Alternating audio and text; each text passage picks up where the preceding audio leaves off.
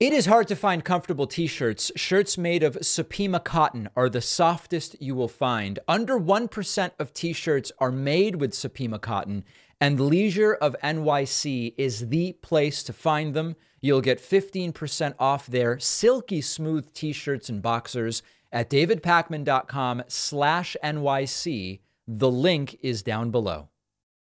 Welcome, everybody. Hope you're doing well wherever you're listening or watching today. You may not be stunned to hear that Fox News anchors were completely stunned and perplexed by the fact that on MSNBC and NBC, there were anchors who, in expressing some modicum of journalistic integrity, had the gall and the audacity to say, hey, we don't think Ronna McDaniel should be working here. We covered this yesterday. Former RNC chairwoman Ronna McDaniel, after working alongside Trump to try to set up a fake slate of electors in order to steal the 2020 presidential election, which Donald Trump did not win.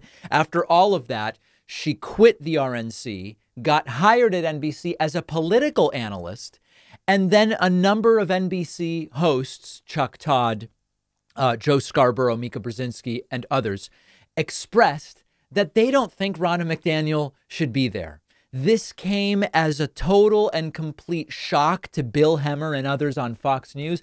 They can't believe that you would see this sort of insubordination. It's shocking that some people might have some principles that they publicly express. Listen to this. Ronna McDaniel, former head of the RNC, apparently was hired by NBC. Apparently. I don't know if she's going to keep her job or not, but apparently their heads were blowing off yesterday. This is a little bit of what happened on, Meet the Press and then Morning Joe a bit earlier today. I have no idea whether any answer she gave to you was because she didn't want to mess up her contract. She has credibility issues that she still has to deal with. Yeah. Is she speaking for herself, or is she speaking on behalf of who's paying her? We weren't asked our opinion of the hiring, but if we were, we would have strongly objected to it for several reasons. We hope NBC will reconsider its decision. It goes without saying that she will not be a guest on Morning Joe in her capacity as a paid contributor. Turn this around. Like if somebody said this at Fox News, they'd be walked out the door.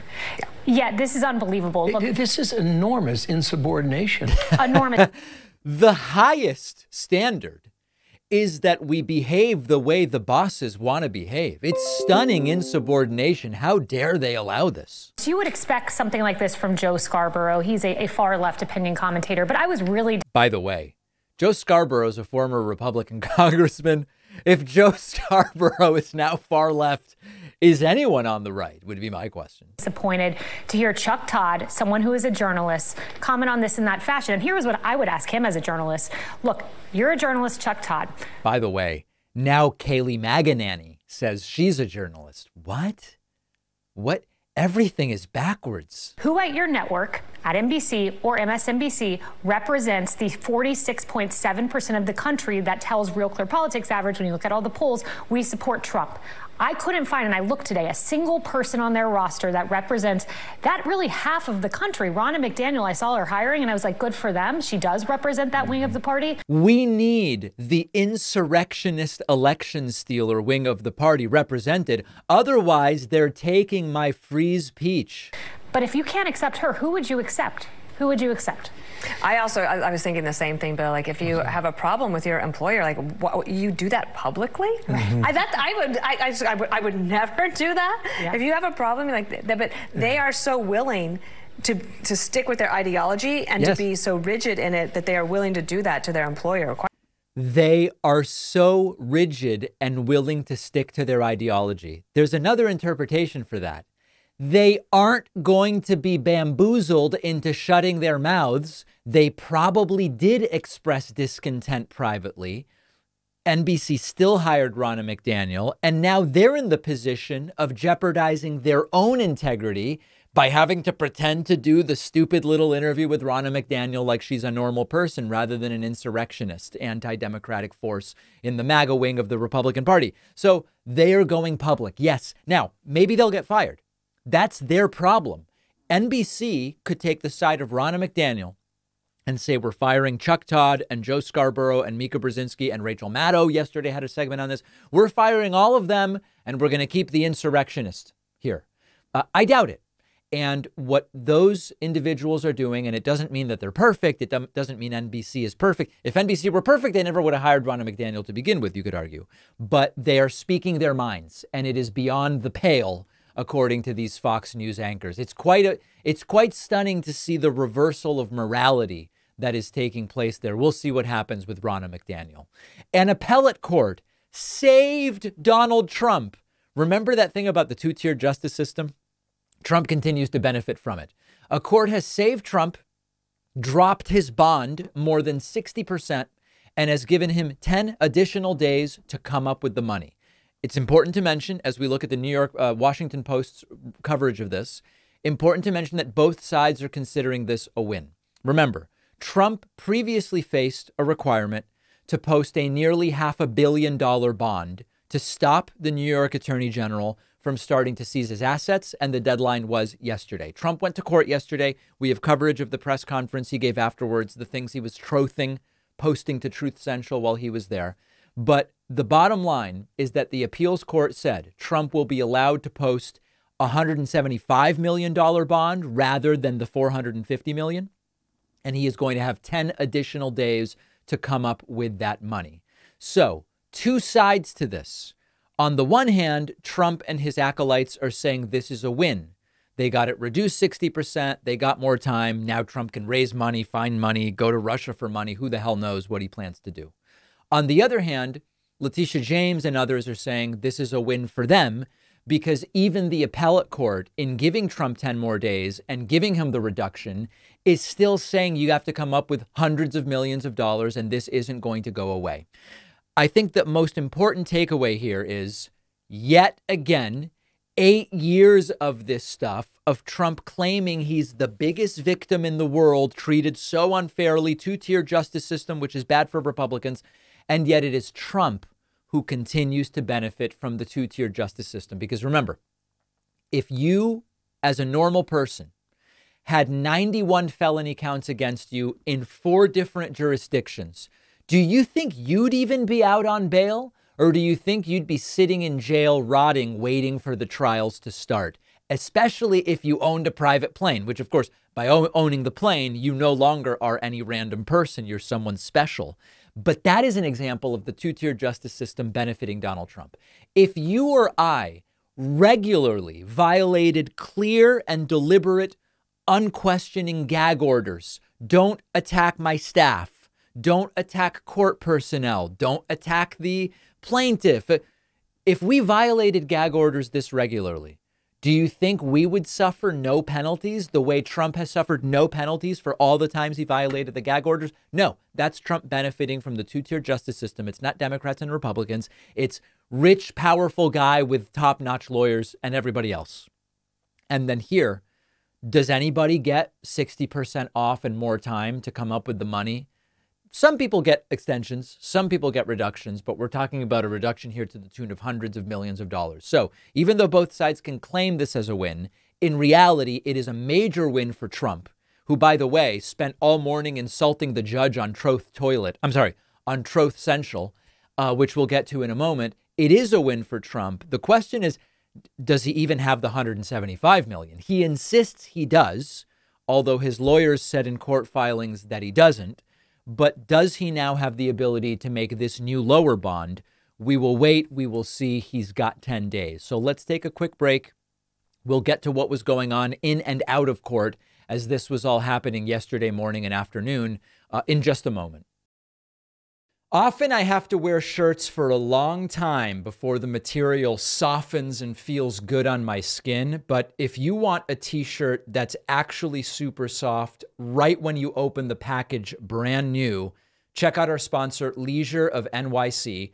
T-shirts from Leisure of NYC are made with Supima cotton. That's an ultra premium species of cotton known for feeling better than any other t-shirt fabric and way more durable. Under 1% of men's t-shirts are made with Supima cotton. Also check out the boxer briefs made from moisture wicking viscose from bamboo which will bring you a level of comfort you didn't even know was possible with underwear. These boxer briefs feel like air and they don't bunch up. All of their products are fair trade, produced using sustainable methods. When you buy the scratchy, cheaply made t-shirts and boxers, you end up spending more in the long run. But once you do it right with t-shirts and boxers that feel silky smooth from day one, they will last you for years to come. You'll get 15% off everything in their store at davidpakman.com/NYC. The link is below. Lest anybody forget, the David Pakman Show does have a fuller experience for our members. You can get the full experience when you sign up at joinpakman.com. You'll get this show with no commercials, the bonus show, access to the members-only soundboard, invitations to members-only town hall events, and so much more. You can use the coupon code SAVEDEMOCRACY24 to sign up at joinpakman.com. And of course, you can also get the new children's book, selling like hotcakes, I must say, Think Like a Voter, at davidpakman.com/book. Donald Trump, while he was sitting in court yesterday, being told we are going to reduce your bond from $450 million to $175 million and give you an additional 10 days, while in court, posting to Truth Social that he is sort of like Jesus Christ. I know. It's all wild. Trump posting, and we'll put it up on the screen, received this morning, beautiful thank you. And it is a message from someone else quoting who knows what. It's ironic that Christ walked through his greatest persecution the very week they are trying to steal your property from you. But have you seen this verse? Psalm 109:3-8. NKJV. They have also surrounded me with words of hatred and fought against me without a cause. In return for my love, they are my accusers, but I give myself to prayer. Thus they have rewarded me evil for good and hatred for my love. I can never syntactically parse this nonsense, but the point here is someone said to Trump, they are praying over him daily, and many people are. And much like with Jesus Christ himself, who they were persecuting while trying to take his property, they are persecuting Trump while trying to take his property. He is like Jesus, and Trump absolutely likes it.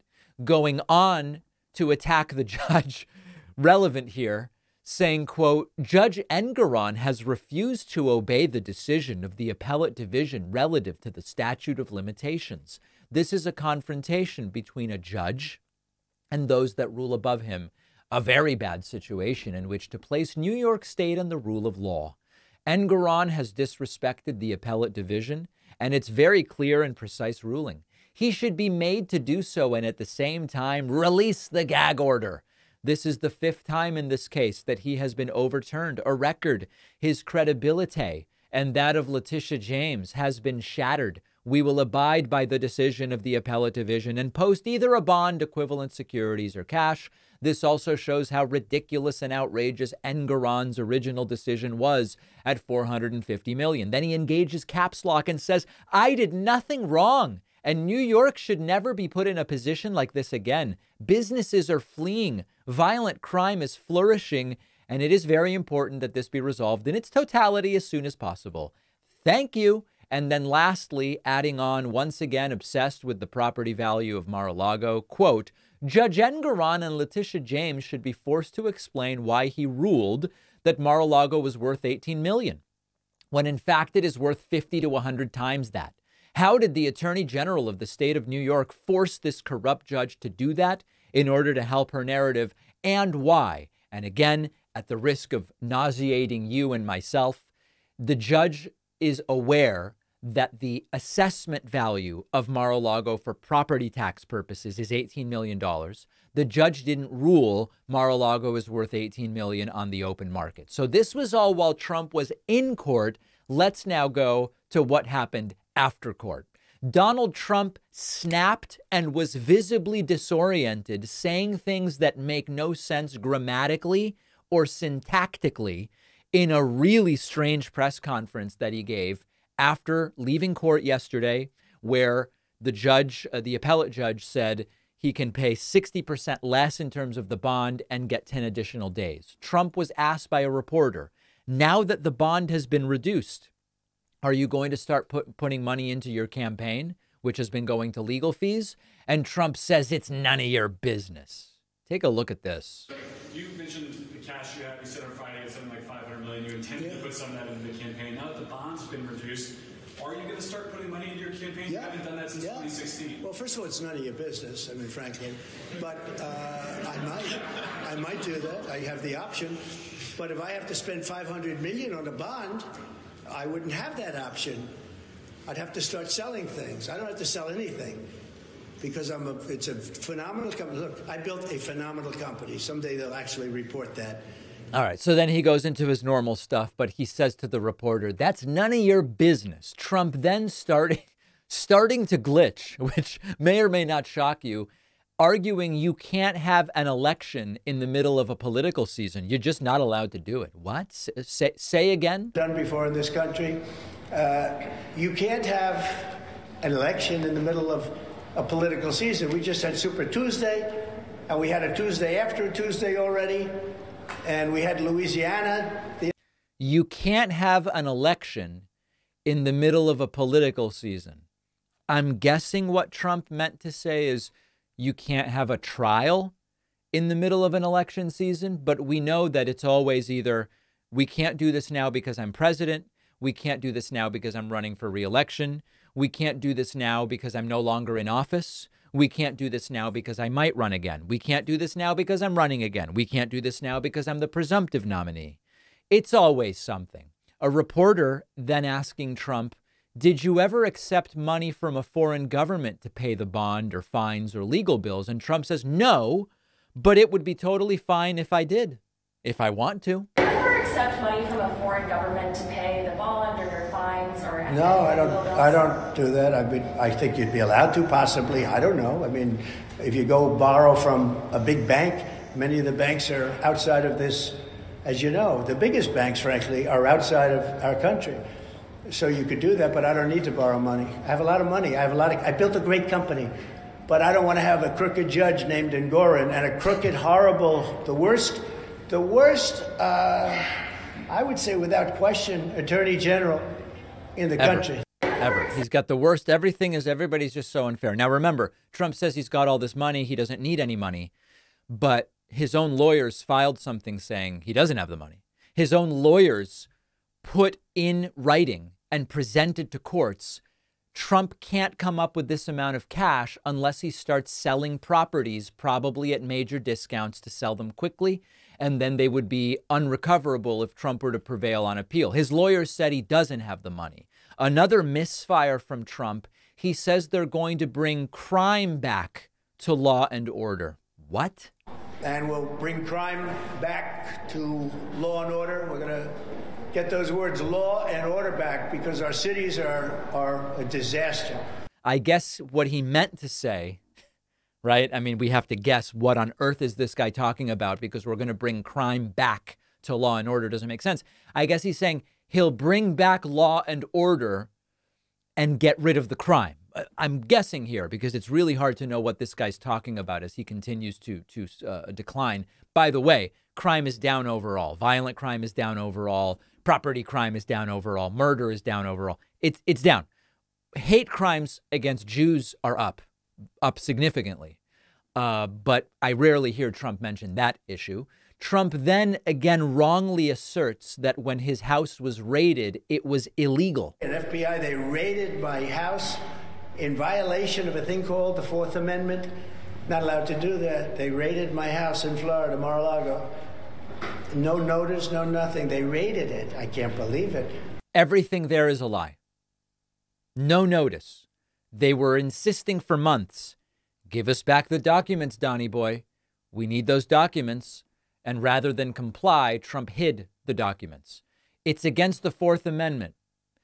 No, they had every right. They crossed every T and dotted every I in order to get what they needed in place. We know that they waited. Again, two-tier justice system. The FBI waited months, a benefit they would not give people who were not in Trump's position of power.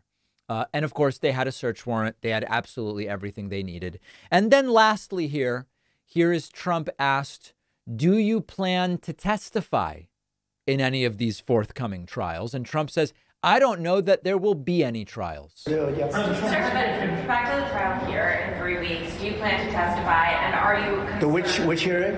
The trial here. I don't know that you're going to have the trial. I don't know how you can have a trial like this in the middle of an election, a presidential election. And this is a Biden trial. These are all Biden trials because Colangelo worked for Biden. Remember that there's no evidence linking Joe Biden to any of this. Can you imagine they take a guy out of DOJ and they put him into the Attorney General's office and then into the Manhattan DA's office to go after Trump? These are all Biden trials, so I don't know that you're going to have it. I think we're going to get some court rulings. Yeah, please. All right. So the question, of course, was, do you plan to testify in any of these trials? And Trump says, I don't believe that there are going to be trials. The first trial has been scheduled for April 15th, which is just like 2 weeks from now. So again, Teflon Don, he seems to always squeak something out at the end. Unless something changes, there will be a trial starting April 15th. Will Trump testify? I don't know. My guess is his lawyers will not want him to. All right, I don't want to spend a ton of time on this, but the Biden-Harris campaign put out an absolutely hilarious statement about Donald Trump's weekend, as well as Donald Trump's press conference and everything that's going on here. And I did want to put it up just briefly here. Biden-Harris campaign saying, quote, Donald Trump is weak and desperate, both as a man and a candidate for president. He spent the week golfing, the morning comparing himself to Jesus, and the afternoon lying about having money he definitely doesn't have. His campaign can't raise money. He is uninterested in campaigning outside his country club, and every time he opens his mouth, he pushes moderate and suburban voters away with his dangerous agenda. America deserves better than a feeble, confused, and tired Donald Trump. I'll be honest, I love this. This is exactly the way that they should be communicating. Donald Trump is being targeted in this message for all of his self-conscious and insecure areas. The fact that he claims to have a lot more money than he has, that he criticized Biden for not leaving the basement all of the 2020 campaign, and they're going after him saying he doesn't really want to campaign anywhere other than his golf clubs. He's having trouble raising money. He is pushing voters away. I like this. I know that there are some people who wrote to me and said, this is a change, David, in tone from the Biden-Harris campaign. I think that this is exactly the change in tone that is necessary. And when I met with the vice president a few weeks ago in Washington, D.C., I and others in the room expressed wanting to see exactly this sort of thing. It was clear, without going into detail because it was off the record, it was clear from the tone and tenor of Vice President Harris's response to all of us that they know the way to do this. And it was a question of deciding whether strategically it made sense. It seems they've decided it does. So I love this approach. I love that tone. This is the way you've got to go after a guy like Trump, because remember, who are we trying to get here? We're trying to get those moderates and those people who are leaning towards Trump because they like how he's an alpha male and they like how he talks and his money and all these things. Go after that. He doesn't have the money he claims to have. He's the one who's sitting at his golf clubs rather than actually going out and campaigning and offering a vision that's issue-based about what he's going to do. Oh, we're going to build a border that Mexico will pay for. Yeah, you said that last time, you didn't do it. Biden's going to crash the economy. You said that last time, the economy's doing well. They're pointing it all out. It goes right to Trump's insecurities. So I love it. You tell me what you think when you hear it, but I think it's the right direction. Don't forget that the best way to support the David Pakman Show is by becoming a member, which gives you access to the daily bonus show, the regular show with no commercials. You also get access to our entire archive of every episode dating back a really long time and plenty of other awesome membership perks. Go to joinpakman.com, joinpakman.com. We welcome back to the program today Bill Scher, politics editor for the Washington Monthly and co-host of the online show The DMZ, with also somewhat recent David Pakman Show guest Matt Lewis. Bill, let's start with the Washington Monthly article, No More Bloodbaths, or How to Avoid Stupid Debates Over Trump Semantics. So You know, this, of course, refers to Trump's bloodbath comment about if I don't win, it's going to be a bloodbath for the auto industry because they will sell no vehicles. You know, my take on it was we should report honestly that as a formality, Trump was talking about the auto industry, but it's also reasonable to include in our analysis his references to violence as a solution to political problems and the violence he's incited in the past, and that it's not problematic to include that as part of the analysis. But does that miss the bigger point about breaking down the language of Trump in this way? Well, I mean, if you're a reporter, it's not your job as a reporter to approach this in a way that's conducive to Biden's reelection. So everything that you just laid out would all be legitimate ways for reporters to explore the comment. The point of my article is, I think it's incumbent on the Biden campaign and others who want to see Trump lose to frame the overall, to frame Trump's entire approach to rhetoric in a way that avoids semantic debates about what did he really mean. Because if every time Trump says something, I mean, Trump speaks in word salad constantly. Yep. So it's pretty easy for him to say something seemingly incendiary and then the next day say, oh, that's not what I meant this, you're taking this out of context. If that's the debate we're having for the next 8 months, that muddies the waters in a way that I think is advantageous to Trump. So it's not really about what did he mean. And we have the advantage here of having 4 years of Trump as president to look back to. We don't have to speculate about what is he trying to get at here? You might have had to do that in 2016, but we're in 2024. We know what happens after 4 years of a president of the United States spewing this kind of hatred, whether it's over the line or just behind the line, however you want to describe it. We know what the impact of it is. And that is literally cities burning, rioting in the streets, vigilantes shooting protesters, and culminating with a literal insurrection on the U.S. Capitol because the guy at the top set a tone that turned Americans against each other. So once you look at things in that framework, it doesn't matter what he meant, because what he did leads to that horrible end. And I think if you put the entire campaign through that kind of framework, you can pull almost anything he does into that framework. And again, it's not a question of the journalists trying to deliberately echo what I'm saying here, but if one team is putting things in that frame, invariably that bleeds into mainstream media coverage just as much the way Trump saying things were awesome on my watch from 2017 to 2019, that bleeds into mainstream coverage too. That's what campaigns do. So that is my strategic advice to the Biden campaign and to others who want to see Trump lose. But in a sense, it is an argument about context, right? Which is the words don't matter so much as the fact that the context for 4 years has been what you laid out. It's a differently worded argument about context, unless I'm misunderstanding. Right. I mean, a narrative frame creates a context. Yes. And what I'm arguing is you want to create that frame in a way that makes it much harder. I mean, there's always going to be a rejoinder. You know, Republicans aren't going to just accept your frame. They're going to push back at it in some way. But let me take another example where Trump said that if you're Jewish and you vote Democrat, then you hate Israel and you hate your own religion. Right. The response from a lot of Democrats was you're being anti-Semitic. The response from Republicans was, well, I mean, I wouldn't have used those words, but he was basically right. I mean, Democrats do hate Israel these days. You're debating the meaning of anti-Semitism. Whereas if you were in my frame, Trump always pits Americans against each other, and that leads to our cities on fire. That is what happened 4 years ago. Whether the meaning of anti-Semitism is not relevant to that framing. So the pushback to what I'm saying, if you're a Republican, is, hey, don't blame Trump for that. The riot, that was Black Lives Matter. And, he didn't tell the insurrectionists to storm the Capitol. Well, okay, you can say that, but I'm looking around right now. I don't see my cities on fire. I've been a different president for the last 4 years, and things aren't like the way they were 4 years ago. So you can try to claim it's not his fault, but this didn't happen under other presidents. It only happened under him. So you connect the dots.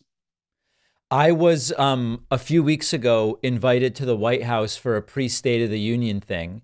Fancy. And had about an hour and 15-minute meeting with the vice president. Nice. And one of the really interesting things was, it was off the record, so I need to be respectful about maintaining that.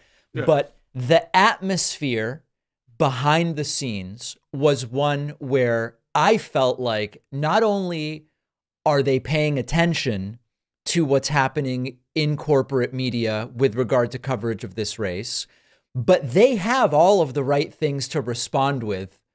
And I was left wondering, why aren't we hearing some of these responses from the Biden administration publicly? Now, obviously, behind closed doors, sometimes elected officials are willing to say, or maybe say things with certain language that they have calculated is not to their advantage to use publicly, or whatever the case may be. But there is the impression that despite everything you write about and talk about, and I write about and talk about, that the Biden administration is not communicating well the state of the economy, the contrast you're talking about when cities were burning and now they're not, etc.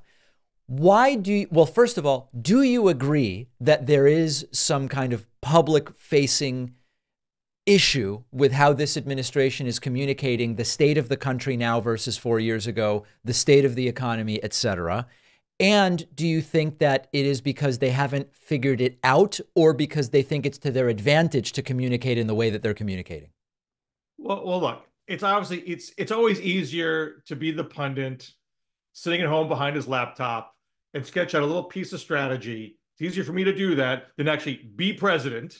Yep. And run a presidential campaign at the same time, when you actually have to govern the country and deal with international crises, and sift through. I mean, Donald Trump's a target-rich environment, which is a blessing and a curse. There's like a thousand things you could say, but you can't do them all.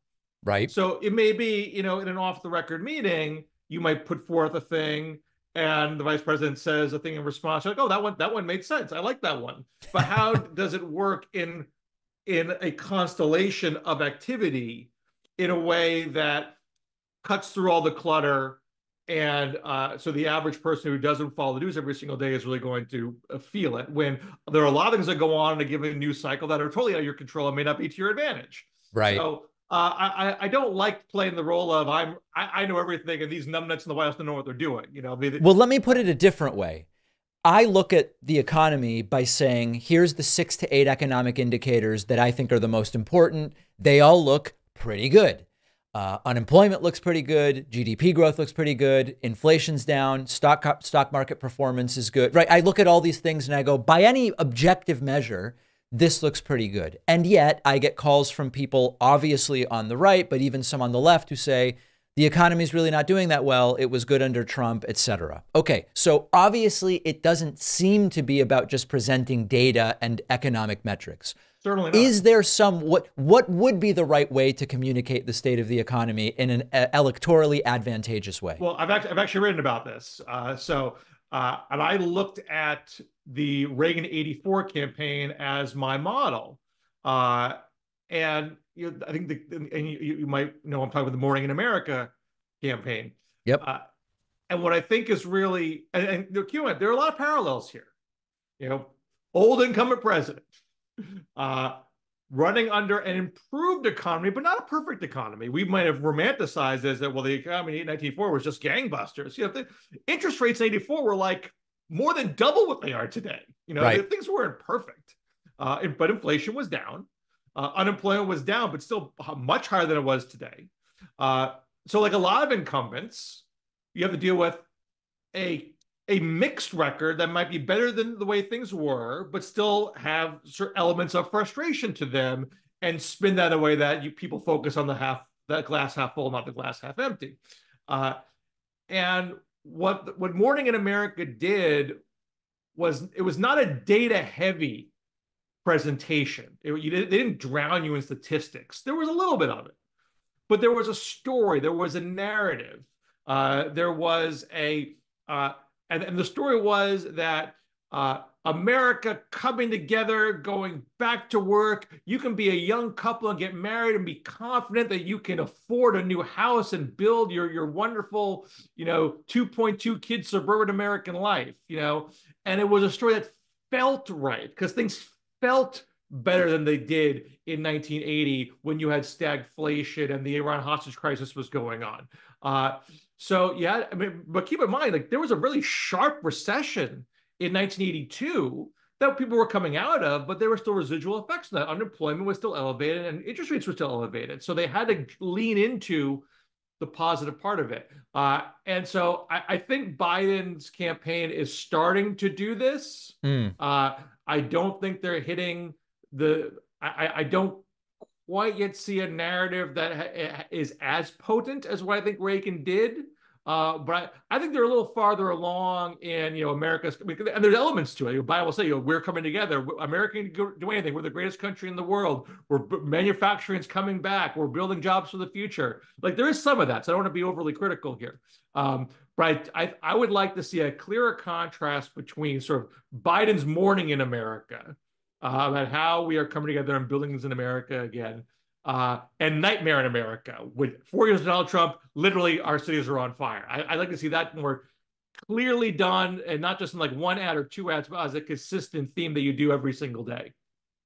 So as we are entering April, and now we're 7 months from this election, the polling is kind of a mixed bag. A lot of the polls, Trump plus Biden adds up to 85. So there's this other 15% in there that, depending on who you talk to, means different things. The predictions that I'm hearing, confident predictions about it's obvious what the outcome in November is going to be, strike me as so silly, because it seems that the most likely outcome is somewhere between 300,000 and 500,000 votes in 5 to 7 states decide this election. That seems to be the most likely outcome. And it really could go either way as far as I'm concerned. I think if we look historically, incumbents generally get reelected. When the economy is good, incumbents are more likely to get reelected. If we start with 2020, where Trump already lost, and you add 91 indictments, civil liability for rape, all these other things, it's hard to imagine, well, it's going to go way better than 2020 for Trump. But I don't really know. So I'm curious, as we are now just 7 months away, it's no longer, Rachel Bidikofer, when we were 15 months away, said, David, the polls mean absolutely nothing. Well, we're talking April now. So how do you see the polls? What do you think of the confident predictions that are being made? Give us a sense. Well, I wouldn't make any confident predictions either way, 7 months out. Things can break late. Look, a lot of times in presidential elections, the polling is pretty stable all year long. But there are other cases like, say, 2004, where Bush-Kerry was pretty tight, all the way through, and then it really breaks in Bush's direction after the conventions. Right. And we have other examples where, in Reagan 84 and Clinton 96, where again, the polling, they were both ahead, at this point, but there was a lag going a little farther back into the timeline. There was a lag between them getting credit for economic improvement and the metrics showing improvement. So one more factor here, and you alluded to this. I mean, we have 4 cases of incumbents losing in the last 100 years. Herbert Hoover, Jimmy Carter, George H.W. Bush, and Donald Trump.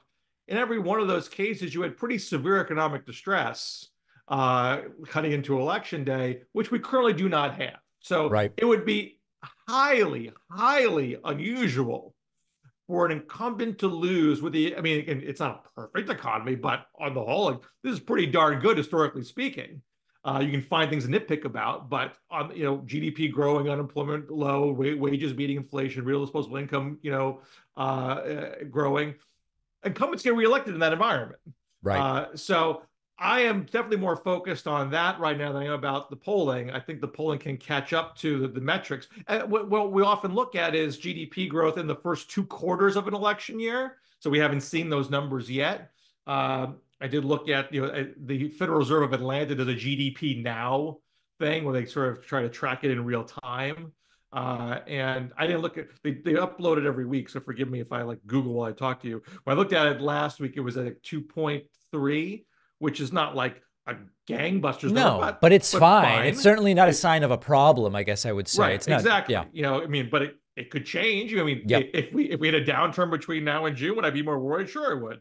Okay, so now it's at 2.1 as of earlier this week. Less thrilling, I guess I would say, but still not a sign of distress. And also, and you wouldn't necessarily want it to be too high because that might kick inflation back into gear. Yes, so yes. you want things to be not too hot, not too cold.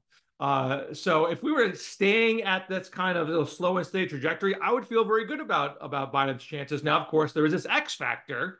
Well, a couple X factors. There's his age. Yep. There's the border, and there's Israel-Gaza. Yep. I can't think of, immigration, as an issue runs hot, cold all the time.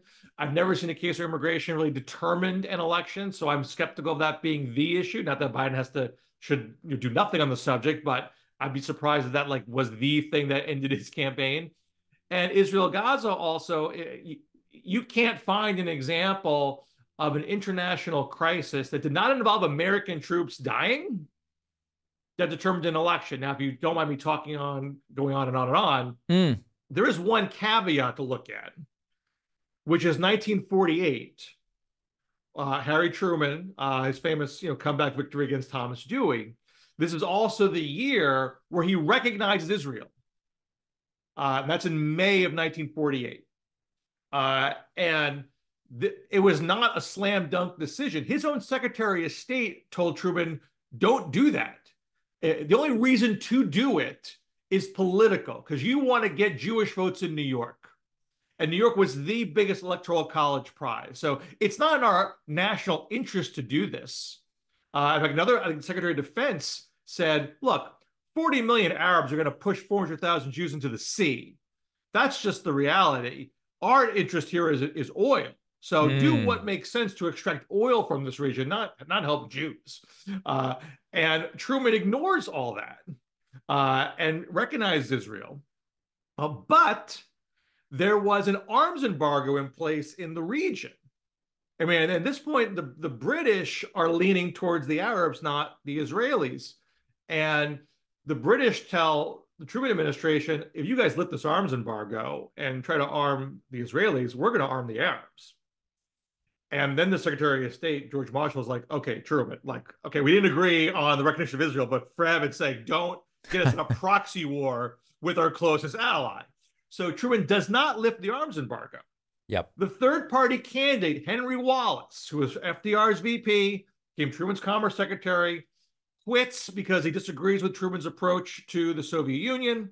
Wallace was leaned toward the Soviet Union. He was socialistic. Some people call him a communist. A lot of the Jews in New York were socialists. Wallace campaigns in New York, October 1948, saying there's blood on Truman's hands because he's not lifting the arms embargo and arming the Israelis because they're in a war with the Arab countries at this point. He's in Madison Square Garden telling New York Jews Truman has blood on his hands. He is not a true steadfast supporter of Israel. Wallace gets 8% of the New York vote, and Thomas Dewey wins New York by 1 point.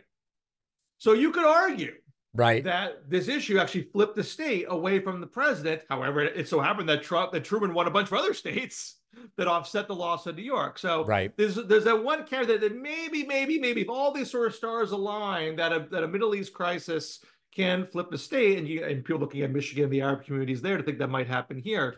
But it is so rare. So it's not something to be ignorant of, but I would still be very surprised that, again, we can't even know what Gaza is going to look like in November, how high it's going to be on people's priority list. Yep. So it's something to be cognizant of, but I do think it would be highly unusual for that to be a determining factor. And if it is a determining factor, probably there's a lot of other things going on that are bogging Biden down anyway. But those are the X factors here to worry about. But on the whole, I say economics are the biggest driver of these things, and those all point in the right direction.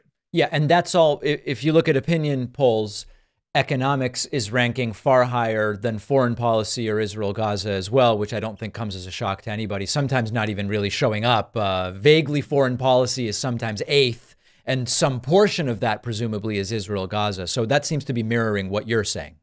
Yeah, I mean, well, look, it's not going to be the case that Israel is the number one issue. No. The question is, might it be somebody's number one issue? Such that it could flip one state. Right, exactly. And if Michigan is like on a knife's edge, then maybe Dearborn can flip the state. But if by November the economy is doing well enough where it's like, you know what, Biden's I don't need to change horses here. Things are going all right, and Biden's up by 4 or 5 points in Michigan. That I don't think Israel Gaza is going to be the determining factor.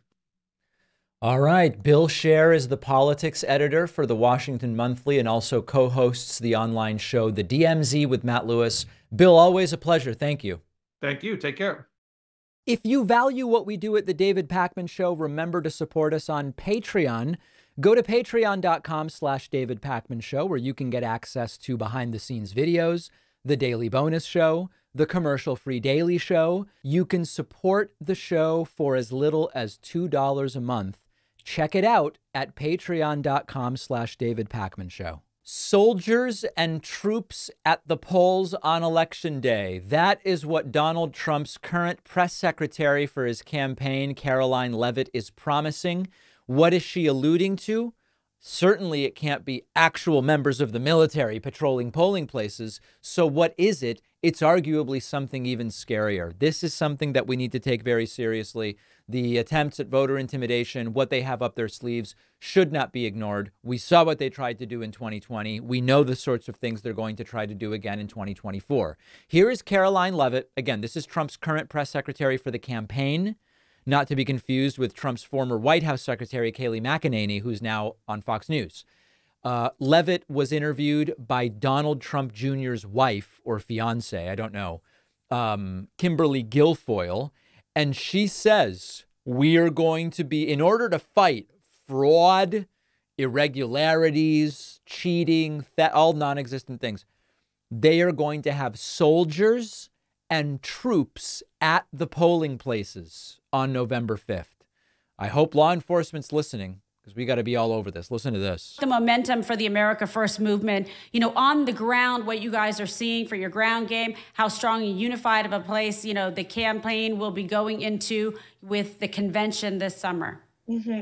Well, we're so excited about our recent merger with the Republican National Committee and the new leadership we have there in both Lara Trump and Michael Whatley. Our team is already working hand in hand with the staff at the RNC. So, by the way, this also isn't it. Before we even get to soldiers and troops, remember that there has been a Trump takeover of the Republican National Committee. Trump's own daughter-in-law now is a member, a staffer at the Republican National Committee. They have pledged total undying loyalty to President Scrumps, and money is going to go to him, legal fees, etc. And the failed former president is going to benefit greatly from taking over the RNC. But let's continue to the soldiers and the troops at polling places. As one very lean and mean machine, as we like to call it, with one goal. And that goal is victory for Republicans up and down the ballot on November the 5th. We have the team. Now it's time to deploy the troops on the ground. And we have an amazing volunteer-led effort right now in all of the battleground states, in addition to our great paid staff who will be making direct voter contact every single hour of every day between now and November the 5th to get out the vote. A large part of this is also educating voters on the laws within their state. If you live in an early voting state, we encourage you to get out and vote early. By the way, remember, early voting, voting by mail, anything other than one day, go in, anything short of that. On the one hand, we were told in 2020, and Trump is still saying to this day, that that's all fraudulent. That's how the Democrats cheat. But officially, Republicans realize if we only allow the left to actually take advantage of all of these more convenient ways to vote, we'll probably lose. So even though it's all fraud when the left does it, they also are telling their voters, you should go out and vote early, vote whenever you can. Okay, now we're getting to the soldiers. Cast your ballot. You don't know what could happen to you on Election Day. And then we're also investing a lot of money into voter integrity efforts to ensure that every American knows their ballot will be cast and counted and matter. And we're going to play offense this time around. We're not going to play defense like we unfortunately did in 2020. We're going to have soldiers, poll watchers on the ground who are making sure that there are no irregularities and fraud like we saw in the last election cycle. I love it. I cannot wait. It's going to be fantastic. So, of course, I will remind you that the irregularities and fraud that Caroline Leavitt asserts as a point of fact in 2020 did not exist. We did all sorts of interviews about this, including with Ken Block, who was hired by Trump to investigate it. He couldn't find it. Courts couldn't find it. Nobody could find it. So that didn't happen. I like this notion of this time we're playing offense. Last time we played defense. No, last time you played offense. You tried to steal an election you lost with frivolous court cases, strong-arming elected officials in a variety of states, and attempting to assemble fake slates of electors to go and say, oh, Trump won our state, when actually it was Biden who won it. Now, as far as soldiers, I can't imagine that these would be literal soldiers, because I just can't think of any way that actual members of the military, in their capacity as members of the military, are going to be deployed to polling places by Trump, because Trump isn't even going to be president in November. But they are being very clear. They plan a campaign of intimidation. They are planning it. We saw the videos purportedly of armed members of the military when Vladimir Putin was incredibly overwhelmingly reelected recently in Russia with 80-something% of the vote. What a victory for him, right? They would love to do that.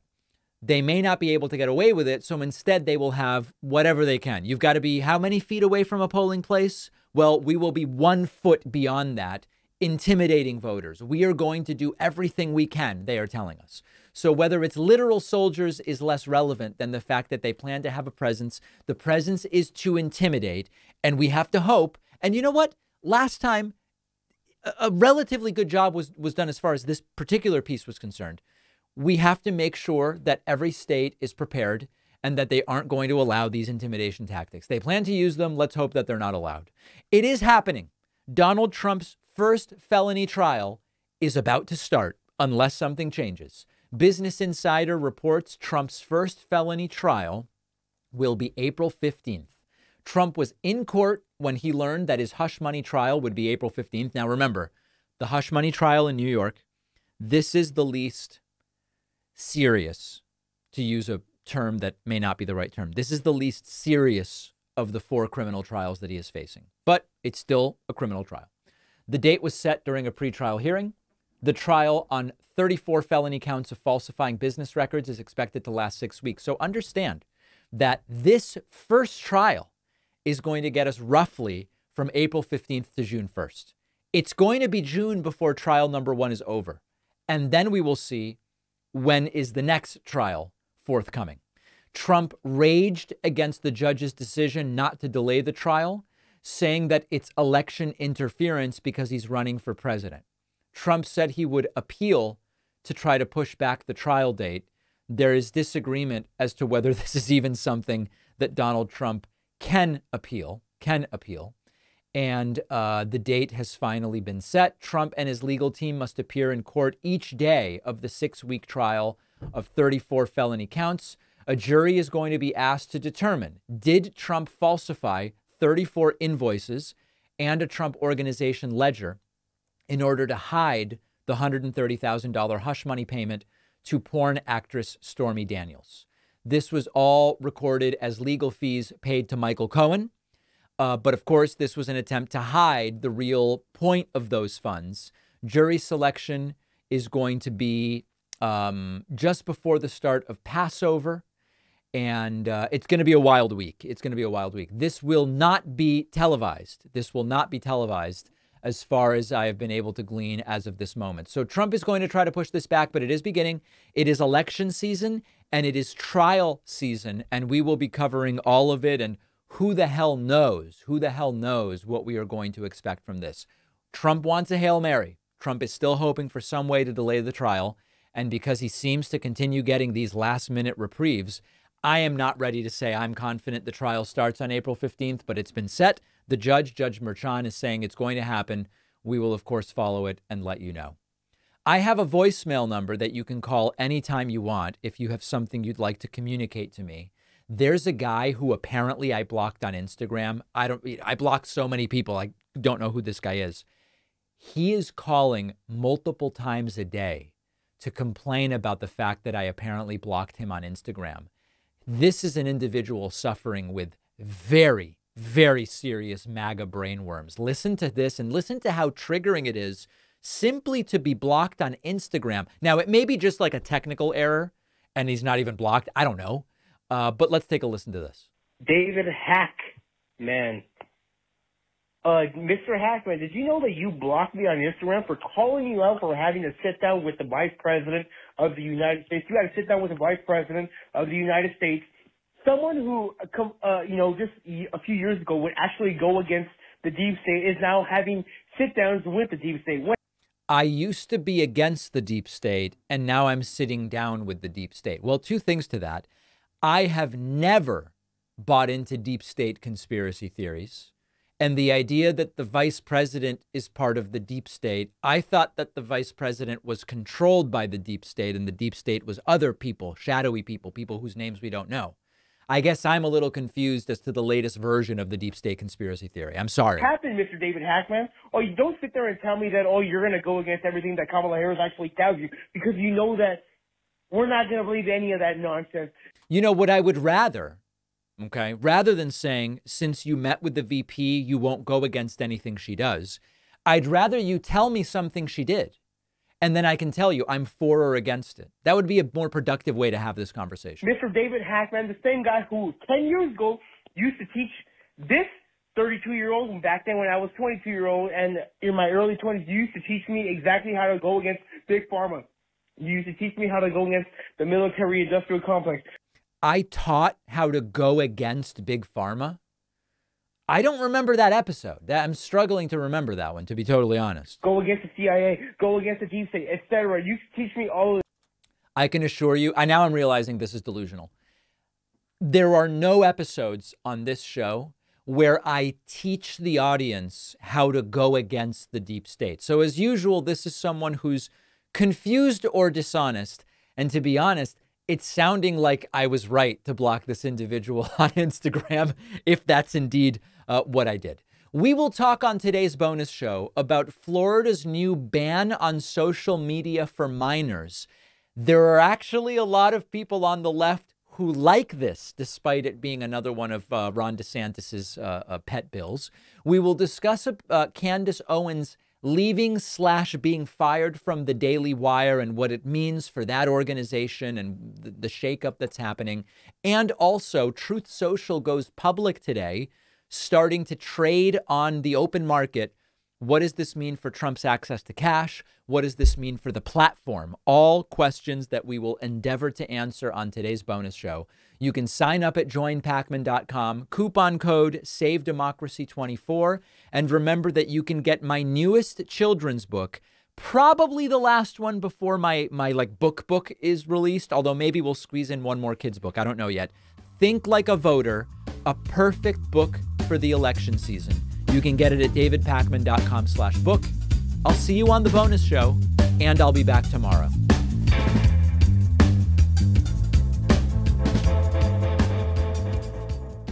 Thanks a lot for watching today's show. I just want to take a second to tell you about today's sponsors. It is hard to find comfortable t-shirts. Shirts made of Supima cotton are the softest you will find. Under 1% of t-shirts are made with Supima cotton, and Leisure of NYC is the place to find them. You'll get 15% off their silky smooth t-shirts and boxers at davidpacman.com/NYC. The link is down below.